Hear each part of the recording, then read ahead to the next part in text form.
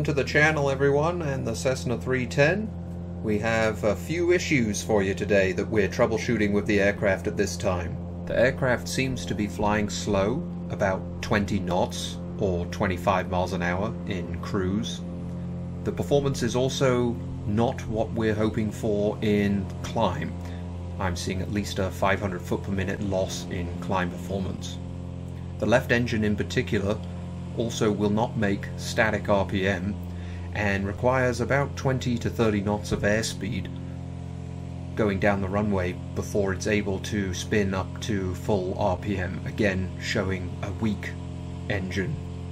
Obviously this is causing the propellers to not drive as coarse as possible and is resulting in the loss of climb performance, takeoff performance and cruise performance.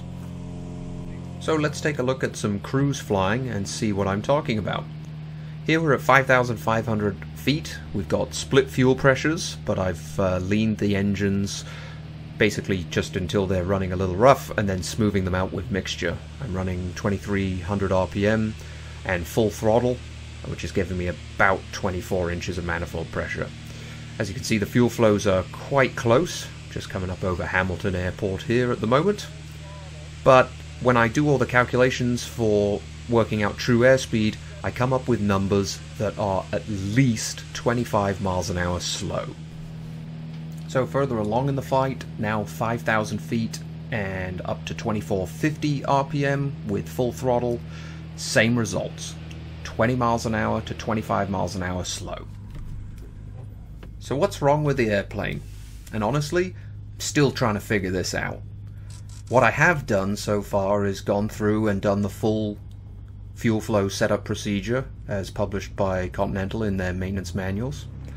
And I've gone through and cleaned all the screens, fuel screens, inlet screens. I've cleaned all the nozzles. I've double checked all the timing.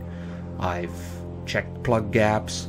I've checked air filters. I checked alternate air doors today to make sure they weren't getting, sucked open and we were getting hot air. So I'm starting to run out of ideas. We've got timing items checked as well. I am thinking that we may have a problem with one of the mechanical fuel pumps because my pressures fluctuate. When I first taxied out, my pressures were split, but for the second takeoff, just before I took off, they were matched at 1,000 RPM. They'll be split at the beginning of a flight, and when I get back from a flight, they'll be matched again, even though I set them all up on the ground. So there's some odd behavior going on here. I'm also suspecting a potential manifold leak, as the manifold pressure seems high when I'm at 1,000 RPM.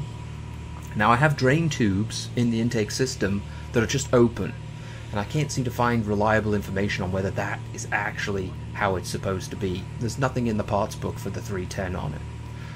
But it's definitely starting to drive me a little crazy, and I've still got a fair bit of work to do. So if you guys have got any ideas, sure love to hear in the comments section if you've had some experience with this sort of an issue, what's happening.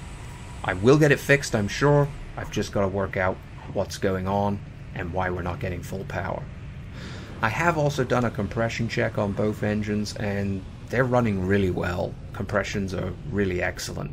So I want to make sure I get this resolved and we don't damage anything flying the aircraft too much.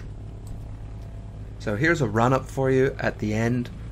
This is actually at the end of the flight, so you can see the pressures are matched right now, and the manifold pressures aren't. We got a split in the manifold pressure, and you can see they're quite high. So that's obviously a concern. But when I do the run-up and cycle the props, everything seems to be checking out fairly well. The only thing that I don't really like is there's almost not enough of a mag drop on the left engine, and the right engine is right on the limit. Like, any more of a mag drop and you would not be going flying. But again, all the ignition system all seems to be good. The mags are all within their time limits and everything seems okay. And that's what's really made this a frustrating project. Anyway, stay safe everyone. Happy tailwinds. I hope you get out there, get lots of flying done, and we'll talk to you all soon.